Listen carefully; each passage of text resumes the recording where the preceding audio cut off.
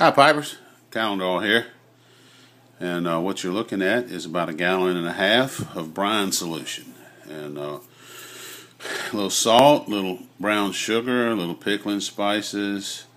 Matter of fact, here's all our ingredients here: kosher salt, brown sugar, some peppercorns, pickling spices, and sodium nitrate.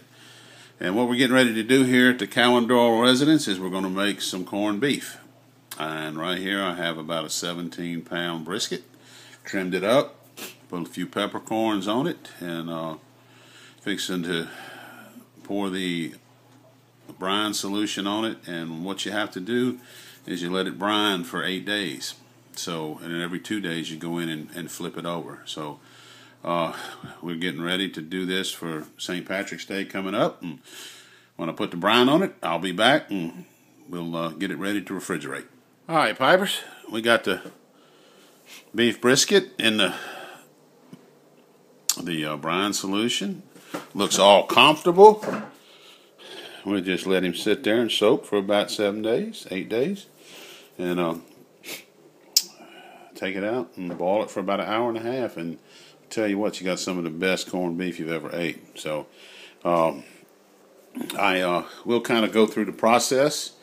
Really easy. A little kosher salt, a little brown sugar.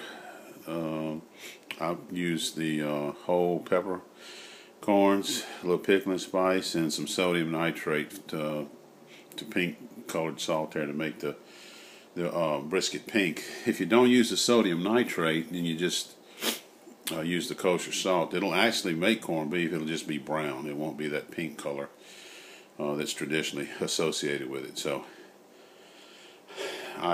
we'll make some follow-up videos, and when we boil this thing out, we'll show you some of the corned beef. I actually had to trim off part of it because it wouldn't fit. And what I'll do with this little small one on the end is I'll take that and I'll cut up some and cook with the cabbage for St. Patty's Day. So from the Calendar house, we'll do some updates, but this is what we're doing to get ready for St. Patrick's Day, making some homemade corned beef. Well, Pipers, Calendar coming to you from the pipe patio in the dismal winter shape. We do have one little camellia there blooming, so got a little color. But thought I'd just kind of finish up on my preparation for St. Patrick's Day.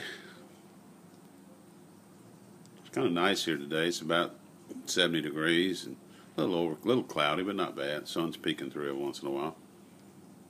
I'm sitting here and I'm smoking my Savinelli signature. I always want to say autograph. And smoking some McBaron's Navy Flake. So I was texting with Big Smoking Wolf a little earlier, and he was talking about it. I don't know if he was smoking it or not, but he definitely was talking about it. And I hadn't smoked it in a while, so I said, well, let me go give it a try. But I want to kind of just follow up on what we do here for St. Patrick's Day. One of our long-standing traditions is we always watch The Quiet Man.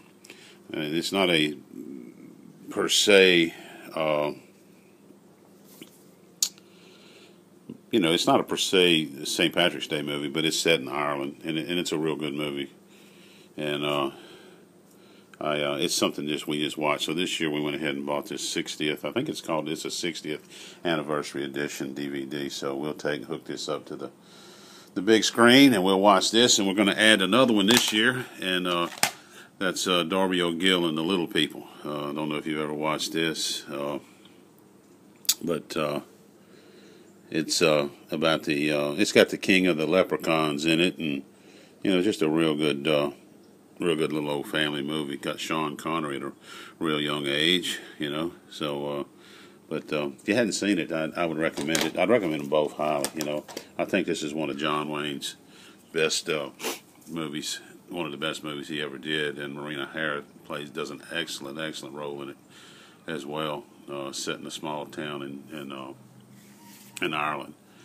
So, but that's what we'll do, and here's my lineup for St. Patrick's Day. Got all my green pipes. Got my these here on the bottom. This bent Dublin is Molina, and then I have this probably 3/4 bent, or more half bent Molina pipe, and it's green too. I don't know if it comes in well. And then I have this bent Molina, and then I have a Falcon that I smoke, all for St. Patrick's Day. And this year I decided to add one more to it, and I purchased a 2014 St. Patrick's Day Peterson pipe. I don't know exactly what the number is on this one, but I do know it was an XL. It's one of the things that I have trouble with sometimes when I buy Petersons. I like a bigger bowl pipe, and some of them are not as big as what I think they're going to be when I order them. But really like this. It's got the band on it. It's got 2014 St. Patrick's Day, and nice stem on it. It's not the P-lip, which I don't really particularly care for either.